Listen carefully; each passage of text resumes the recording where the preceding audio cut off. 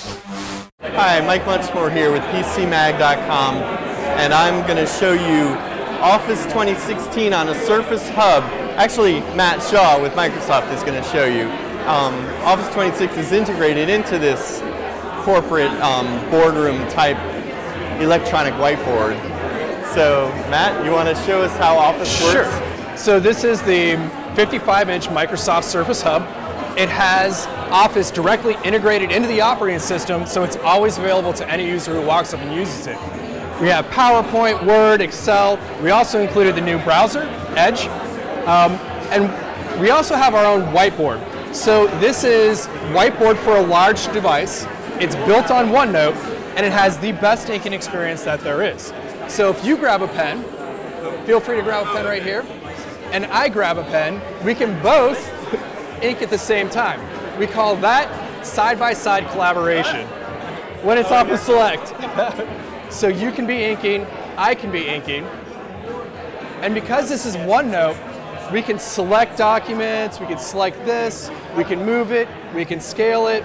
It's an infinite canvas, it goes on forever, and then when you're done with your OneNote file, you simply tap the mail icon, enter in whoever you want to mail this to, you'll get the OneNote file and you'll get a PNG file so that you can continue to iterate on your ideas within OneNote yourself. So how about like Excel and Word? How do they, would people even use those on a display like this? Of course. So whenever you want to look at data, the personal device is fantastic for looking at a data structure.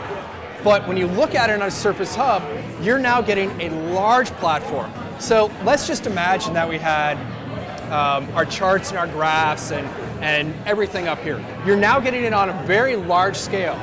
So you're able to see more data than you would on a smaller screen. And again, because it's built in a large screen, it's optimized for touch, it's optimized for pen. A lot of times, I guess, a meeting, we have people looking at spreadsheets during our meetings too. What stories are we going to run? So I can see that's useful. What about Word though? So again, everything is different when you start thinking about things as a group device and on a larger scale. So Word is also built in. You have the on-screen keyboard. Again, everything is optimized for touch and for pen on a large scale. And this looks exactly like the Word 2016 that will Correct. be on like smaller device like this. Like this. That would. Correct. So one of the things that we wanted to do is bring content in.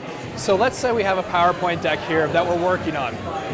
The Surface Hub allows you to ingest that video into here. So we'll quick tap here.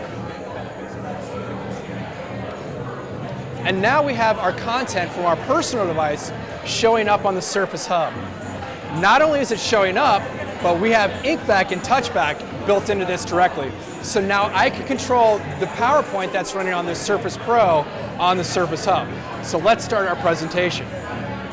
So I'm driving this deck that's on the Surface Pro on the Surface Hub. Not only is touch enabled, but of course, ink is built in as well.